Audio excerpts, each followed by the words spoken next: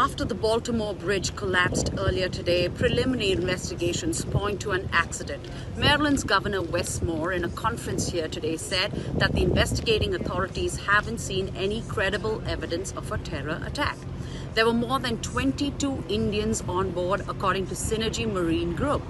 The company also informed that all the crew members, including the 2 pilots, have been accounted for. And there are no reports of any injuries on board, and the crew of the cargo ship that hit the bridge told the Coast Guard about propulsion and control issues that helped get the word out to limit traffic on the bridge. 2 people were pulled out alive earlier this morning from the freezing waters.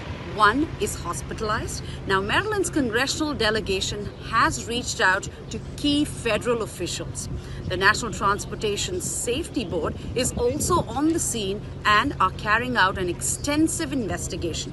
President Biden has also been briefed this morning, and he's expected to pledge to provide any federal support that Baltimore needs. Now, the focus, of course, right now remains on the victims of this accident and the search for those in the water. But ultimately, decisions will have to be made related to a new bridge and rebuilding here. In Baltimore, Reena, Bhardwaj.